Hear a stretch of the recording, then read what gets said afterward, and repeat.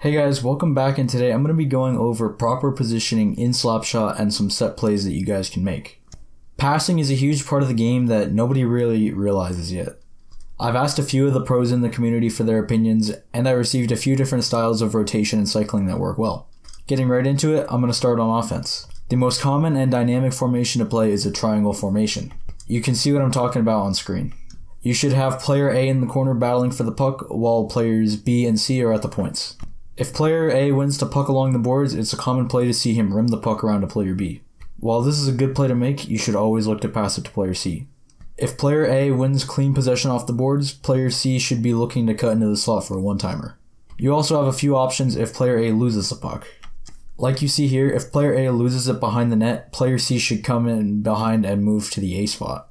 Player A moves to the B spot, and player B becomes the new C. It's also worth mentioning that if the puck changes corners, the point men need to rotate, meaning player C gets on the boards and player B drifts to the center to become the new C.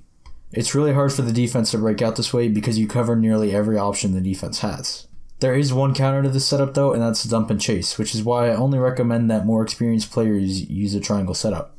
The safer and less aggressive setup involves a forechecker and a point man, with a goalie or defender in your own zone. The benefit to the setup is that the dump and chase is less likely to work and you're less vulnerable to fluky long shots. However, the downside of the setup is that it's difficult to get passing plays off and holding pressure is unlikely to work. Player A is again the forechecker in the scenario, however, player B now sits in the middle of the ice.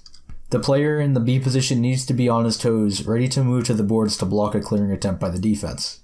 And then player C is obviously sitting way back in your own net just in case a long shot finds its way past player B. I don't really recommend this sort of play style unless you're newer and having a hard time passing, or unless you're trying to hold on to a lead. Moving on to defense, there's really only one setup I recommend using, and it's directly similar to the first offensive setup I talked about.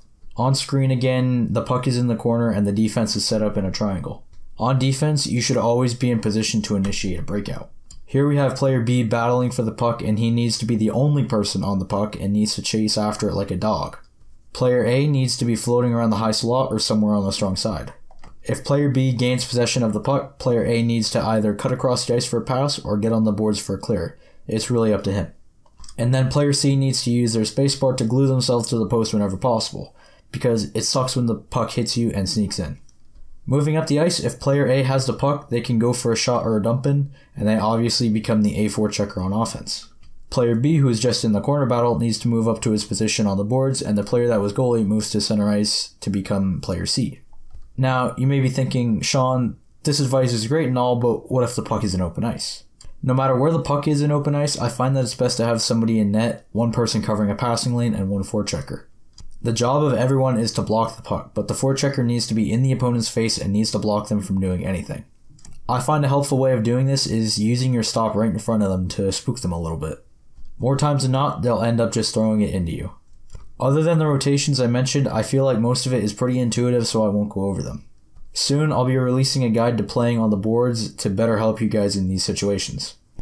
One thing I didn't mention is don't play specific positions, or at least I don't recommend it. Try to play every position, and it helps out your team more. Also, don't bunch up. It sounds obvious, but it happens way too often. I had a few people help me out with this video. Shoutouts to Balucha, Gubby, and Dank for sharing their tips with me.